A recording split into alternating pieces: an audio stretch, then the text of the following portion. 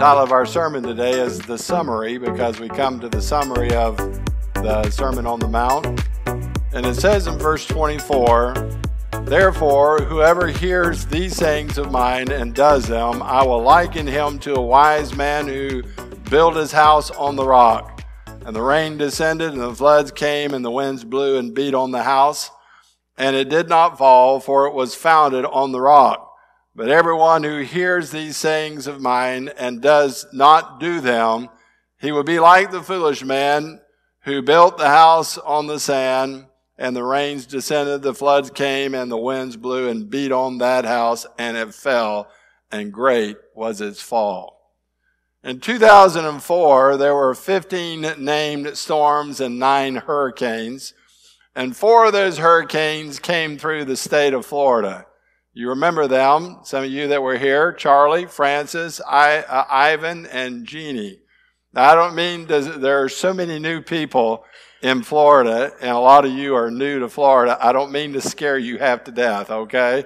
And because storms do come, hurricanes do come to Florida. I would tell you that 3 out of the 4 of those hurricanes that came through Florida that year, the eye of the storm, which is very rare and unusual, but the eye of the storm came through the city of Winter Haven. And when the first hurricane, Charlie, came through Winter Haven, August the 13th, on Friday the 13th, we suffered a lot of damage to our homes. Many of you remember that. But the thing that I remember was the city was without electricity, as true of most of those hurricanes. I think all 3 of them, to some degree, people were without electricity. But we got word out to as many as we could that we were going to have services that Sunday morning. However, there was no electricity. And so we had services outside underneath our breezeway. It was a smaller crowd that day. But during that outside service, we heard a medical helicopter that came over our church.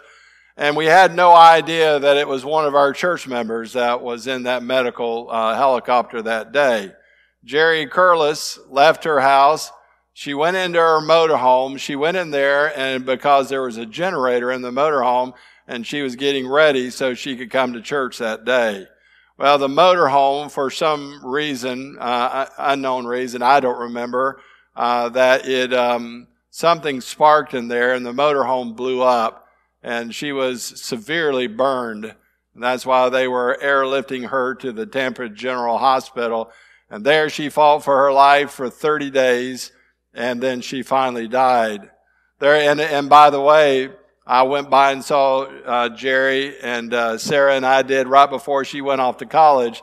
And we had a van load of water that we took down to the church in Port Charlotte. Right after that, we went down that way. And because of a church that had been hit pretty hard back then. But you know, there are a lot of hurricane stories that I could tell you.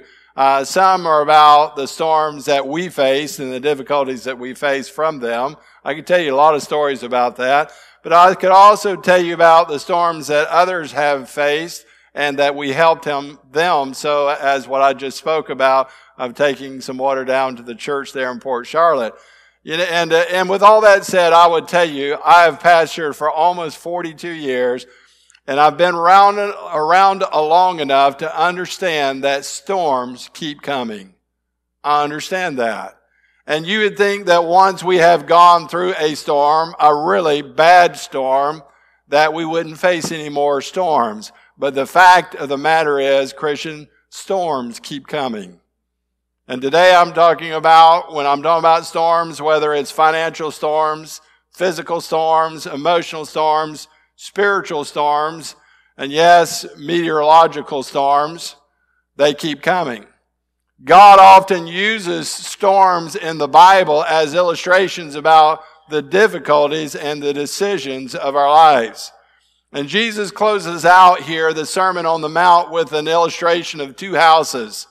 And how the 2 houses are built on 2 types of foundations, and then the Bible says a storm comes. When storms come into our lives, and they will, and they do, they have, and many of you are going through a storm even today, How you respond will come from the foundation of which you have built your life upon. And so we look, first of all, building God's way. In the text, Jesus is not talking about building our houses with cement, with stones and wood. That's not what Jesus is talking about. I think you understand that the houses are metaphors for the two ways that people build their lives. Jesus wants us to see that the first and most important feature of any solid, permanent building is its foundation. That's the important thing. The foundation is important. You don't have to be a builder to understand. You've got to have a proper foundation. Because if you don't, the building's going to lean, or maybe it might collapse. I've known buildings that they've had to bulldoze down because of an improper foundation. You've heard of that. We've all heard of things of that nature. So everything on the outside might look good, but without a proper foundation, the building is going to eventually collapse. Too many of our lives and too many of our homes are falling apart today because they weren't built upon a proper foundation. And if we do not properly construct our lives to protect ourselves when the storms of life come, then the enemy is going to come in and he is going to destroy. That's his intent. That's what he wants to do. Jesus gives us an example of two builders constructing houses on two foundations. And we're going to look at the foolish man first, because I want to end up on the good man that built his house upon the rock and be encouraged by that. So let's look at the contrast between these two builders. First of all, you see building on a sandy foundation and the consequences.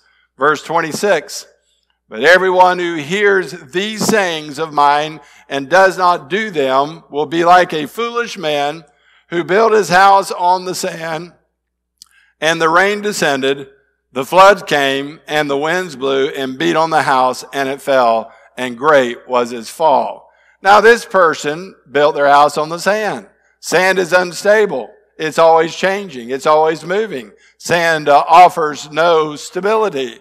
Sand can never provide a firm foundation. And so the sand, when we're thinking of spiritually today, of God intending this for man to understand that we build spiritually upon the Lord Jesus Christ, you understand that sand is composed of human opinions and attitudes and wills that are always shifting. They're unstable. Is that not true? Who would have ever thought people would think like they think today? I often think to myself, how could they think that way? How could they believe that? It's unstable. It's always shifting. That's the world we live in. To build on sand is to build on self-will and self-fulfillment and self-purpose and self-sufficiency and self-righteousness. People that build on the sand, that's what they build on, basically themselves. They build upon man. And you cannot build upon man, we understand that. However, when adversity came upon the house of the foolish man, you find it disintegrated. The Bible says, and great was his fall. It came tumbling down. It was utterly demolished, leaving its builder with absolutely nothing. And that is the destiny of those who build on the sand of man's ideas, on man's philosophies, on man's religions. They feel like, well, all religions lead to God. No, they don't. That's a lie from hell. Because the Bible says that Jesus said, I am the way, the truth, and the life. No man comes to God the Father but by me. It's only through Jesus Christ, which we're going to see in just a moment here. But you can't build on man's religions. And it is not that such people will have little left, but they will have nothing left. Because you see, their way is not an inferior way to God. I would tell you that it is no way to God at all. You can't go their way. You say, well, we might not agree with everything, but, I'll go my way. No, we go God's way, not man's way. And Jesus is very clear that his people are not to just be hearers of the word, but they're also to be doers. James tells us that in chapter 1, verse 22. Be doers of the word and not hearers only, deceiving yourselves. So don't deceive yourself into thinking just because you come to church and just because you hear the word of God that you're saved. Don't think just because of that you know the Lord. And last week we talked about having fruit are evidence in your life that you have put your faith and trust in Jesus Christ. And I'm not saying that once we come to Christ that we won't sin. We still struggle with that. In our human nature, we struggle with that. But if you're saved, I promise you the Holy Spirit will convict you to be right with God and to do the work of God. The Holy Spirit will convict you of that. I'll give you a good biblical illustration, which is always astounding. Every time I've seen this, it's very mind-boggling to me. And that is Herod, the wicked king during the time of Jesus and of John the Baptist, was committing adultery with his brother's wife. And of course, John preached about that. And when he preached about that, Herod had him put in jail because of that, for doing so. But interesting enough, in Mark chapter 6 and verse 20, it tells us that Herod used to enjoy listening to John the Baptist preach. He liked hearing the words of God. He liked that. He enjoyed it. This wicked king, living in open adultery, enjoyed listening to God's word. But I dare say that there are some who come to church, they listen to the word of God, but they don't know the Lord. They don't know the Lord. Now, we know that salvation is not based on what we do. We understand that. It's only by the works of Jesus Christ, not by our works. I'll tell you that we are saved by grace alone, through faith alone, and in Jesus Christ's work on the cross alone. That's how we're saved. But those who do not know the Lord, one day the rain and the floods and the winds, in other words, the destruction is going to come, my friend, against them in God's final judgment. It's going to come. It's going to come raining down. Christian, I know that in Jesus is talking about, I believe that he's talking about those who are saved and those who are lost. I believe that he's talking about that. But I believe that there's an application in this talking about building your house upon the sand. Basically, that's lost people. But I think there's an application that that's here for us too. And that is, if we build our lives and our homes on anything other than God's word, then we're going to cause ourselves a lot of self-inflicted storms. There are going to be storms that come that are self-inflicted, that did not have to come, hardships that we will have to face in life that we would not have had to face had we lived for God. Because God's principle is, for whatever man sows, that shall he also reap. That's what the Bible says. Now, I've lived long enough to see calamity after calamity tear the lives of people apart because they built their lives and their homes on sand. They didn't build it on the Word of God. And Jesus' Word should cause every one of us to examine the landscapes of our lives. I'd like to move on to the second one, building on a spiritual foundation and its consequences. It says there in verse 24, therefore, whoever hears these sayings of mine and does them, I will liken him to a wise man who built his home on the rock. And the rain descended, the floods came, and the winds blew and beat on that house. And it did not fall, for it was founded on the rock. Now, while one is built upon the sand or self-righteousness about man, is built on man, the other one builds on the rock, the Lord Jesus Christ. There, you see the two. Build on man, build on Jesus. What are you going to build on? The rock does not move. The rock is unchanging and stable. We know the Bible tells us in Hebrews 13:8, Jesus Christ the same yesterday, today, and forever. So the rock offers a good and proper foundation for a house. You want the proper foundation. Jesus is that proper foundation. A Christian builds their home on the rock, Jesus Christ. A real Christian builds their home on the Lord Jesus Christ.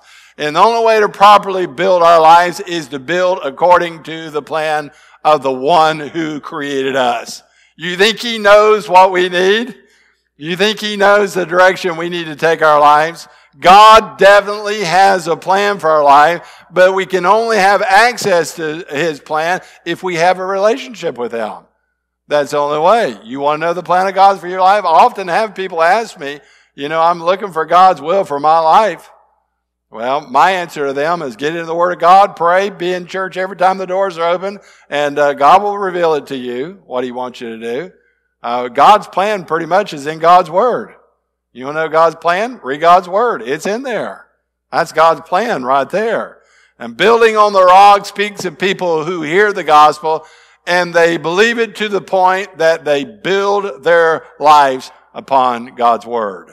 That's what they do. Rock builders understand that Jesus alone has the power to save souls. Only he does. Rock builders hear the Word and they conform to the truths of God's Word. And what God tells them to do in his Word, that's what they do. They follow what God tells them to do. I like what J.C. Riley said. Let us receive nothing, believe nothing, follow nothing which is not in the Bible, nor can be proved by the Bible. That's what we're going to believe. That's where we're going to stand. We're going to stand on God's Word. And I would tell you that when we are obedient to the Lord, to his Word, it shows that we love him. But hear me now, that I'll tell you, because we're selfish creatures, we all are. Understand this. But being obedient to the Lord is for our own good. It's for our own good. It helps us. God knows what's good for us and what is best for us. And those who serve in the military and law enforcement are extremely familiar with this principle of listen and obey. They understand that because they know that it's imperative for their safety and for the protection of others. They understand that. In July of 1976, Israeli commandos raided a hijacked plane in the airport there in Uganda. Some of you remember that. In less than 15 minutes, all of the 7 kidnappers had been killed and 103 Jewish hostages had been set free. I will tell you that, however, 3 hostages were killed. The kidnappers were killed. 3 hostages were killed. But the commandos came in on that plane and they shouted in Hebrew, "Get down, crawl." That's what they, and of course the kidnappers didn't understand. But so the Hebrews understood that. Most of them understood that and obeyed that, but some, for whatever reason, hesitated and they were shot by the men that were trying to free them. 3 of them died as a result of that. But I'm telling you that obedience is commanded for our own good. For our own good. God tells us these things either to do or not to do.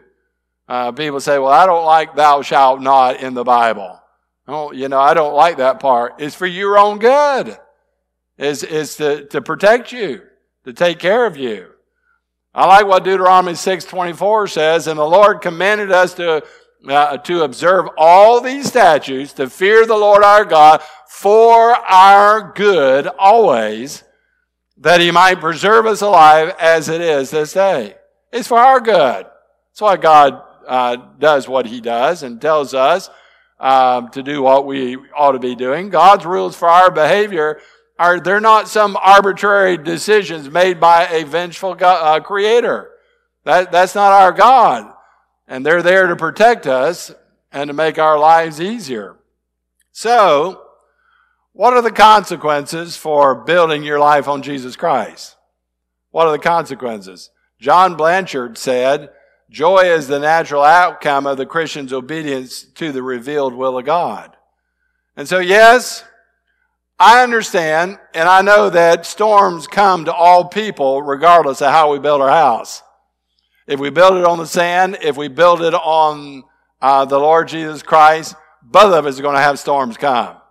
And all of us would testify to that fact today. You would understand. You've had storms in your life. You're a Christian. You're doing your best to live for God. And yet you have storms in your life. And you see people that don't know God have storms in their life. But hear me when I tell you today that when you have built your life on a proper foundation, you will be able to withstand those storms and the trials that come in your life. I'm glad that I've got the Lord there with me every step of the way, holding me up through those storms in life. I'm not in that storm alone. Thank God for that. Praise the Lord for that. I tell in our membership class, and y'all remember me telling this story that we're just in our class, but it's been over 50 years since Johnny Erickson Tada had her diving accident there in Chesapeake Bay, which left her paralyzed and unable to move her arms and her legs. And being a Christian, that did not keep Johnny from being paralyzed, nor did it guarantee that she was going to be healed because she was a Christian. But most of us know her story of how that she has lived her life for God as a quadriplegic. She's lived for God that way. Nobody would have in the world might have never known her had it not been for that. But, you know, she, as you know, she is a Bible teacher. She is an artist. Believe it or not, she paints Christian paintings with her mouth. And it's astounding what she can do. And she's a speaker, author of many books and devotions. She encourages many Christians. Many of you have heard her on the radio. She's on many radio stations, and she's an encouragement to people. But her amazing outlook and strength of character comes from building upon the sure foundation of the Lord Jesus Christ. That's how she goes forth in life and is an encouragement and help to a lot of people in this world because of her sure foundation. I read the biography of evangelist Ron Dunn. And in the book, it tells of a horrible tragedy that happened within their home, and how that it was very difficult for their family, but how they dealt with it. And he said, too often people ask the wrong question. Now, if you don't remember anything else about this message, I hope you'll remember this illustration, because if you're not in a storm right now, you will be in a storm one day. If you want to walk with God and be close to God, remember this illustration. I love it. This is what Ron Dunn said after he's faced the storm in his family and his life. When you go through a deep hurt, the natural question is why, or even why me? As a pastor, I've heard that phrase, I don't know how many times from people. Why me? Why did this happen to me? Why did this happen to our family? Why me? He goes on to say, this is a question the world asks because in our you deserve the best culture, we have little patience or room in our lives for the valley. Is that true? That's the way we're geared. That's the way Satan wants us to think anyhow. And when your life is on the firm foundation, you have full trust in Jesus, you walk with him daily, the right question becomes, what now? Instead of why me, it becomes, what now, Lord? I'm trusting you. What now? Ron Dunn goes on to say, when your foundation is secure, no cracks, creaks, or groans, you know that the one whose army and family you're in has you in his hands and he wants the best for you. Then you will know that whatever you go through today is only clay he will use. And so whatever it is that comes in our life, God can take that and use it for his honor and for his glory. He can take that and use that. And we trust him that way. God, I don't understand why this has happened in my home. I don't understand why this has happened to me, but it's not why me. God, I'm not going to ask that question. I'm going to ask, what now? God, I'm trusting you. You are my God. I believe in you. You are the Almighty. So what now? What do you have for me? What's the purpose for me to carry out at this point? I had someone just the other day say, since my loved ones passed, I have no purpose. We have purpose. God has a purpose for all of us of what he wants us to do. But build your life on a good foundation and let God take care of the rest. God will take care of it. He will. God has a purpose for all of us. Let's move on to our second point, and that is believing God's word. Verse 28 and 29, and so it was when Jesus had ended these sayings that the people were astonished at his teaching, for he taught them as one having authority and not as the scribes. Now, the words of Jesus in the Sermon on the Mount, I'm telling you, they're absolutely astonishing, these words. Go back and read them again. Go through these chapters and read Jesus' Sermon on the Mount. Jesus spoke eternal truth simply, directly, with love, without hesitation and consultation. His words of truth astounded the crowd. Now, how many came to Christ? We don't know. I'm sure that some came to the Lord. Jesus is giving the invitation. Some trust him and some are just astounded and they walk away. The same way today. You have people sometimes that hear the word of God proclaimed and some are astonished by that. Some are convicted by it. Some receive Christ and some do not. How sad that it is for those who do not. But I will tell you that Jesus is speaking words of truth today the same way that he was speaking words of truth. We have it in God's word. And Jesus had presented his listeners with, if you remember, the paired alternatives. We're coming down, I've told you, we're coming down to the end of the Sermon on the Mount, and it's like Jesus is giving an invitation. And he's got these, and over the weeks, we got busted up from Easter, but over the weeks we've looked at the two gates, and verses 13 and 14 of the narrow one leading to life are the wide one that is leading to destruction. And then Jesus gave the two trees in verses 15 through 20. The good one bearing good fruit and the bad one bearing bad fruit. And then last week we preached about the two responses, verses 21 through 23. And of the two responses, it's the genuine disciple who does the will of God and the hypocritical hearer that only gives lip service. And now today we come down to the two foundations, verse 24 through 27, that one is built upon the rock and one is built upon the sand. And it's that we come through all this, and it's as if Jesus is saying here, you've heard all these things that I have presented to you. Now what are you going to do about it? I've given you all these things. I've made it very clear. I've given you 4 illustrations here. What are you going to do about it? Church, what are we going to do about it? Many years ago, there was a man who lived in the forest, and he was struggling with a lot that he had read in the Bible. And one night he walked out into the woods and he cried out to God. He said, "Oh God, there are many things in this book I do not understand. There are many problems with it for which I have no solution. There are many seeming contradictions. There are some areas in it that do not seem to correlate with modern science. I can't answer some of the philosophical and psychological questions Chuck and others are raising." Someone in his period of time. But then the story goes on that he fell on his knees as the Holy Spirit moved upon him, and this is what he prayed. "Father, I'm going to accept this as thy word by faith. I'm going to allow faith to go beyond my intellectual questions and doubt, and I will believe this to be your inspired word." That was the prayer that he prayed. And after he prayed, he stood up and wiped. His eyes were still stinging from the tears, but there he left that day, my friend, feeling the power, the presence and the power of Almighty God. That man was Billy Graham.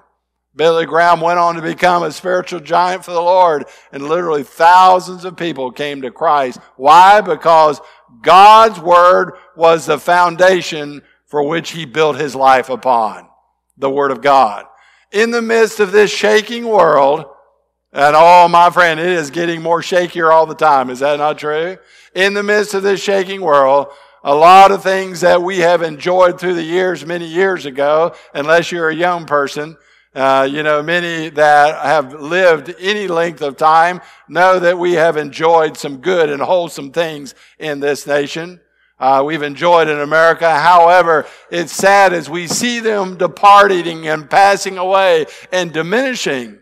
However, I want to remind you of the early Christians. Anytime I get discouraged, of thinking how bad things are going in America and that we're going to lose this country, which I think probably we've already lost this country. But when I think about that, I reflect back. It's almost like the Holy Spirit reminds me of what the early Christians went through. Let's remember that. Let's don't forget that.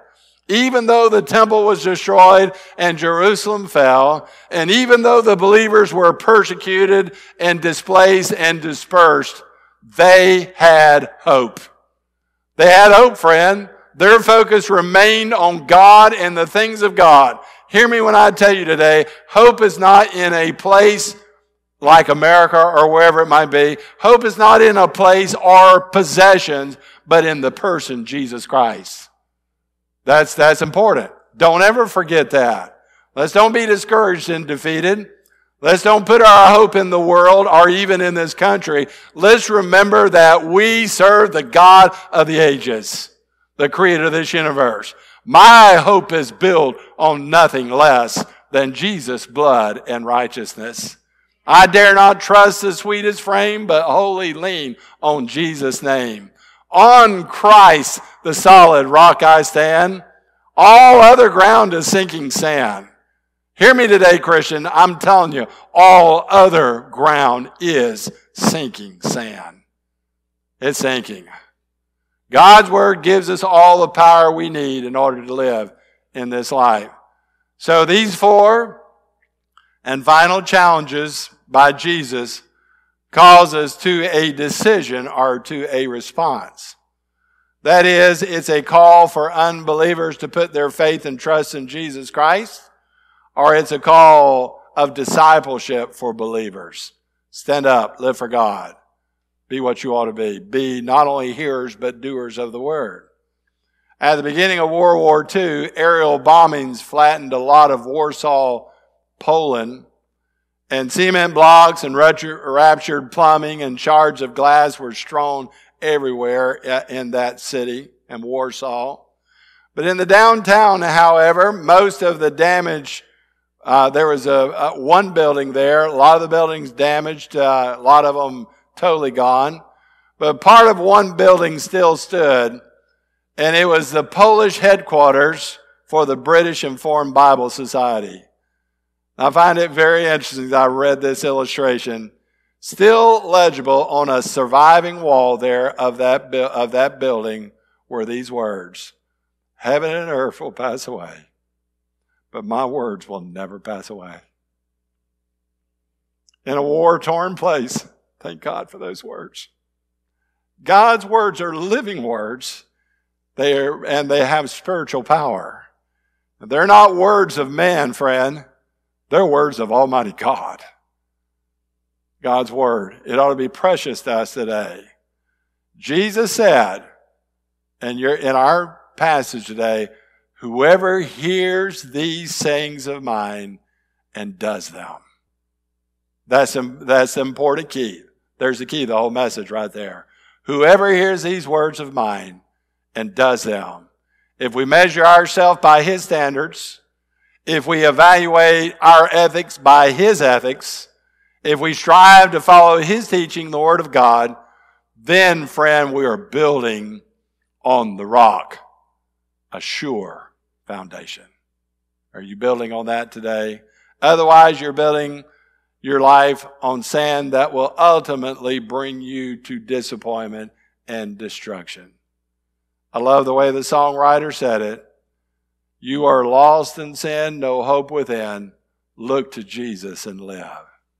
Would you do that today, friend? If you're building your life on sand, man's ideas, man's philosophies, man's religion, my friend, it's going to come tumbling down. It's going to end with the judgment of Almighty God. Build your life on Jesus, the rock that gives eternal life. Would you come to him and call upon him today?